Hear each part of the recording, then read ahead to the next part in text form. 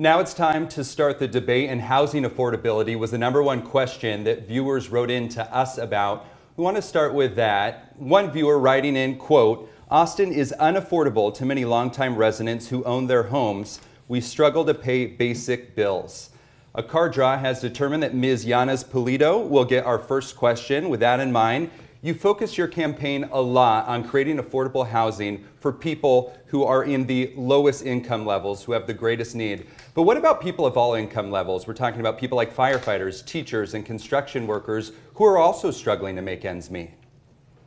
Thank you so much for the question. I think this is an issue that is probably affecting 80% of Austinites, and that it really is the diverse community that I'm looking at when we address this issue. We can talk about the lowest income levels, but I think we really need to put numbers to that. I think most people in Austin are struggling to find a place to rent for less than $1,800 a month, and for many, more like $1,100 to $1,400 is more reasonable. If we look at what our teachers and firefighters are actually making, most of these public sector workers are making 5-figure salaries, 30s, 40s, 50s, and 60s when you really look across the board. So it's a myth if we actually talk about middle income housing and we're talking about producing units that are over $600,000. There are plenty of those in the market. If we're looking at apartments that rent for $1,900, $2,000 and up, there are many options there. And I think it's also important to remember that all of the additional development we've seen in the past few years was developed under the existing code, not these recent changes. Ms. Tovo, you were part of crafting Austin's strategic housing blueprint, but the city is behind on many of those goals in that blueprint. How would you get the city back on track, specifically focusing on affordability and making sure that people who live here can stay here and those who want to stay can stay as well? Yeah, thank you. That's a very important plan and sets some goals, not just for the overall numbers, but also the numbers at different economic levels. And so, as has been said, Austin has created more housing over the last couple of years than most other large cities in the nation. So we are doing well on housing production, and that does predate any of the existing changes that the current council has just passed. But we need to be careful and to be really conscious of what so many in our community are facing. As I knock on doors throughout the city, many people who come to the door express that they're concerned they may not be able to stay in their neighborhood, in their home, whether they're renters or property owners. And so we need to continue to look for ways to increase our housing, our affordable housing supply, absolutely. But we need to look at the overall bills that are impacting family budgets. And that ranges from utility bills on down to transportation and childcare costs. And I've been a leader, as a council member, was a leader in pushing back on those utility costs and urging affordable childcare and transportation solutions. Will do so as mayor. Mr. Mayor, we have a question for you. What steps have you taken to make it less expensive to rent or buy a house in Austin since you took over 2 years ago? Well, 22 months ago, almost 2 years ago now, when I came into office, we were stagnant in the city of Austin in terms of being able to make the kinds of changes that we knew we needed to make in order to be able to get more housing stock and get more affordable housing stock. We made affordability the first priority of the city, and we have instituted changes that people didn't think we were ever going to see.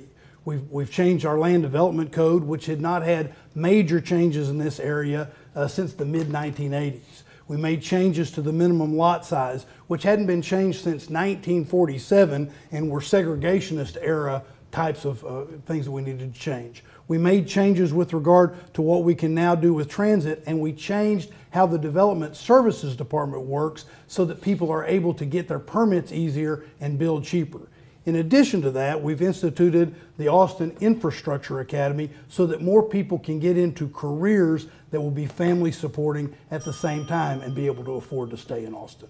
Mr. Bowen, you were one of the plaintiffs in a lawsuit that undid Code Next, the city's efforts to loosen development restrictions aimed at increasing housing supply. Sir, how would you say that, and why would you say Austinites should trust you in making our city more affordable?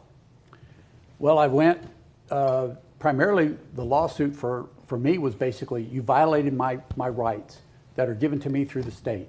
The state said that we had the right to protest. We also had the right for notification. That was being taken away from us during the Code Next process. It's also happened again in several other changes that they've tried to do. As for trust, all I can say is I'm out there fighting for your rights. I'm fighting for my rights as long as, and also for yours. You need to understand what those rights are that are given to you, and that they are not to be taken lightly by somebody else that's trying to silence you if it's going to impede upon your property or going to impede on what you may want to do later on. So the concept was really basically, I served for 20 years to protect those rights, and that was a state law, and the city had no right to violate that state law. Thank you, Mr. Bowen. Mr. Greco, this next question is directed toward you. Your campaign website says, quote, "We need a laser focus on affordability," and it loosely touches on rent and mortgage assistance. What exactly is your plan for housing affordability? That's right. Thank you, Tom and Jennifer. As a longtime nonprofit director, community organizer, former high school teacher, affordability has been at the center of my agenda. And in the last 30 years, being in Austin, we have become the fastest growing city for millionaires. Our income inequality has increased, and over the last decade, our percentage of Black and Latino residents has decreased. And this has happened since the mayor was first elected office in the late 90s. I think he bears a large part of the responsibility for this problem. We need to invest in affordable housing, rental and mortgage assistance, housing for those experiencing homelessness, and the 30% of homes that are bought by institutional investors, over a third of our homes by private equity, LLCs that are driving up the cost of living. That's why we need to give families a fighting chance with rental assistance, down payment assistance, mortgage assistance, assistance in buying ADUs, okay? That happened before home, and I was open to the land use changes, and it's going to be a challenge after home as well. So let's give families a fighting chance.